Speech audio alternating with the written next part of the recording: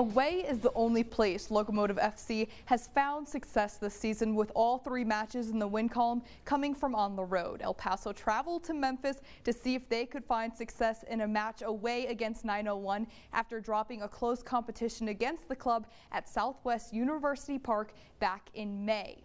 Eric Cavillo, in the first few minutes of the match with the corner kick, instead hits the give and go with Nicholas Hines. 901 comes up with the save. Memphis now with the corner kick placed towards the back of the box, a bit too far, and the header goes just wide of the net.